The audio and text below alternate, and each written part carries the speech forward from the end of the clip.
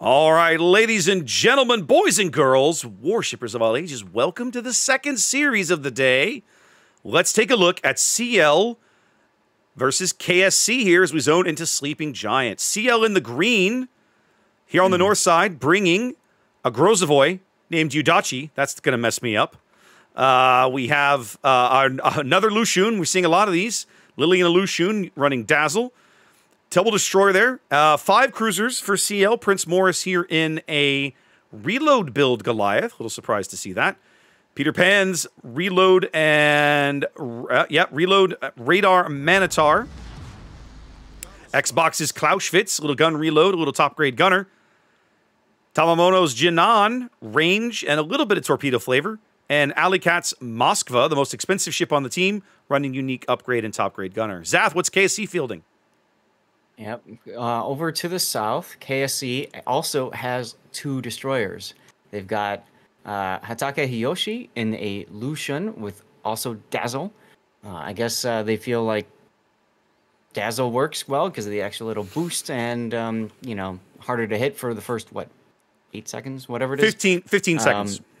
It got buffed recently. Yes. But if you ask me, it still needs to be buffed a little further to be competitive, but we'll see what happens.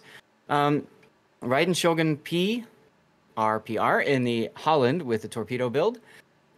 We've got Unforgivable Wee in a Venezia with radio location, so I would expect him to be going all the way out to the 1 line. King Viper in a Schlieffen. This is our first time seeing a Schlieffen in this tournament. Worth 23 points, but tied in points with the Petropavlovsk. Our first time seeing a Petropavlovsk in this tournament as well. This is Kari Wanatabe's Petro with unique upgrades, so 1 less charge of every consumable. In exchange for really solid AP. Right, and 1 less radar, exactly. Now, because those ships are so expensive, we see Quicksilver Lash in a Jinan with range build and a Yoshino that's its blitz with torpedo stuff, basically. I'm excited to see the Yoshino, Zath. We talked a little yesterday about how I think Yoshino is kind of undervalued, perhaps, in this format, given as good as those guns are and as good as that ship is, just because the hull was a little weak. She doesn't have some of the utility that other ships, other tier 10 cruisers do, but I still like her. Yeah, I think of this format, she's fine because, frankly, there's not as much battleship to worry about, right? Since it's more of a cruiser-heavy dominated era. And Yoshino's guns are, you know, you don't forget about those guns. They are quite spicy at 310mm. They got really good AP pen when you need it the most against mostly cruisers. So it fits. Now, KSC going for an early push towards mid. Hitake's Lushun's going to grab a more or less uncontested unless the Moskva radar comes up to push him out, which Alley-Cat's going to be in a position to do that here in a moment. Akari's Petro taking some damage, taking some HE damage from Xbox's Clausewitz, pushing through to that channel. You can now see the Jinan and the Minotaur on the edge of the map as Quicksilver is going to take some punishment here, making this turn to the south. Yeah, there's the Inky, but it's a little late. He's already got his heel going, knowing he's going to need that. Yep.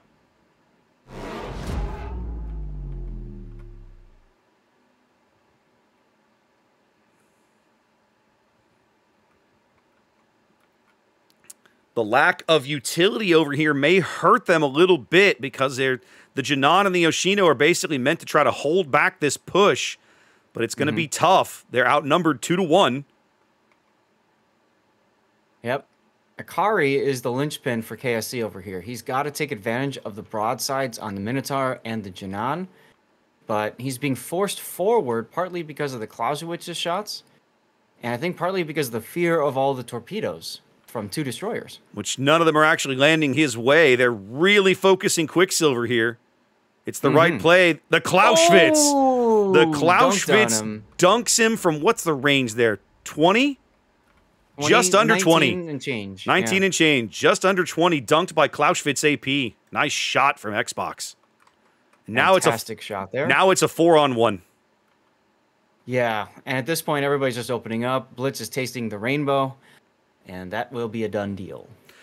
It's going to take him some time, though. It's not going to be quick. Yoshino's got 20 seconds of this heel going. Now, if I'm this Yoshino, I guess what I'm sitting here wondering is if I'm this Yoshino, what do I do? Oh, big hits from the Petro. That's what the Petro needs to do. Petro speaks. Minotaur feels the pain as there's the Yoshino AP coming in from the other angle. Minotaur finally is going to have to go dark back here. Great coordination. Look at these two. Look at the Janan and the Minotaur like swanning around together. Brilliant. Yep. More AP coming in. Got him. That does it. Yep. All right. And that was just the one butt turret from Blitz. That's a big kill. KSC needed that. Well, and you see KSC has actually rotated around their Lucian and Venezia, which makes sense because, hey, 2 destroyers are here. Oh, that's both their destroyers. What kills destroyers? Venezia. Venezia. Yep.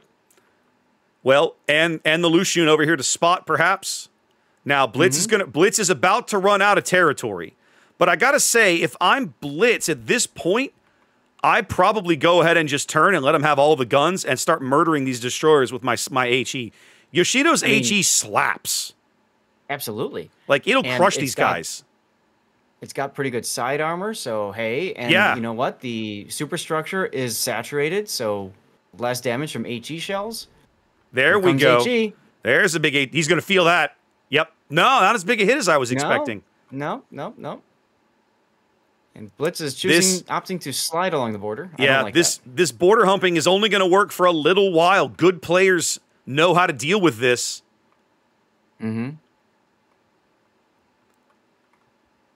Look at Xbox Series X moving his Clausewitz up. He's got his heel going. Here comes the Venezia salvo. First Venezia salvo coming in on Udachi now. Bam. Right through the nose. And the Lucian. And so now the Grozavoy and the Lucian may be having overextended a little bit. Going to have to smoke. Now they don't have any way to spot through this smoke. That's where the Lucian comes in handy. He's got the Hydro. And look at the border of that Hydro. It's getting close. That circle is approaching. Hydro's on. Is Blitz gonna? Blitz is not gonna live that long. It's taken them a long time to burn down this Udachi. I'm sorry, burn down this Yoshino. The Yoshino. Yeah, the decision to go on the border there, I think that kind of sealed it for him. I agree. Yeah, with you. I wouldn't have done it. Seen him turn. Yeah. And just say, all right. He would have been. He would have been better served to turn and cut back towards the east, I think, and continue fighting. All right, Venezia salvo coming in to try and dunk Lily's Lucian here. Does he land it? Not as big a chunk as he wanted. No. Hataki's Lucian is not going to survive this 3-on-1. No, it's actually 4. Clausewitz is also speaking. Oh yeah, I liked bringing the Lucian over there, but it's you have to be cautious with the Lucian, right? It can't take focus fire, and you know that focus fire is going to happen. Yeah, I feel like it was just, it's one of those where, in their mind, they know what they want to happen. They just couldn't execute it at the right timing, which happens. Down 2 ships. KSC's got to make some plays. We're seeing King Viper's Schlieffen charging Ali's Moskva here. Just waiting for the torpedoes to come in. Surprise! There they go. I was like, surprised they haven't already.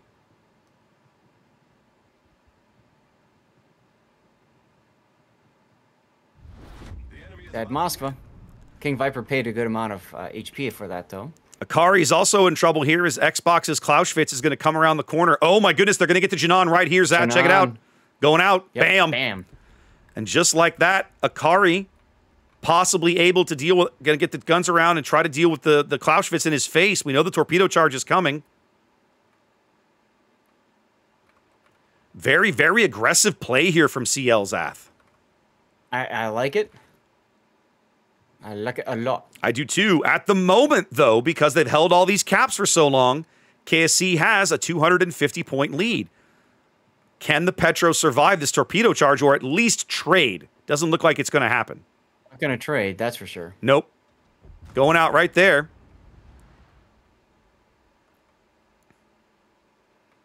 So we've got a Schlieffen that's near dead. King Viper has 15 seconds to heal. He's got a couple more We got heals to full go. health Holland. Yep.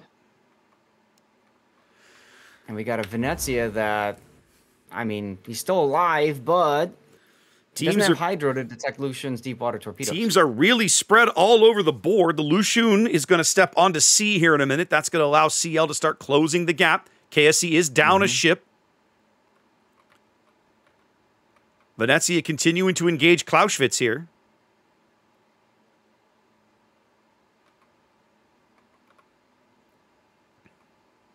No, they can't. He can't see the Clausewitz right now.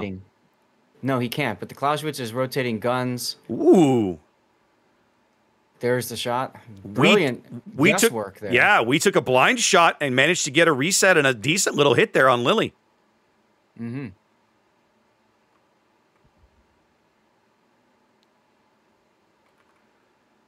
If you're KSC, Zath, how do you try to seal the deal here? How do you do it? Yeah.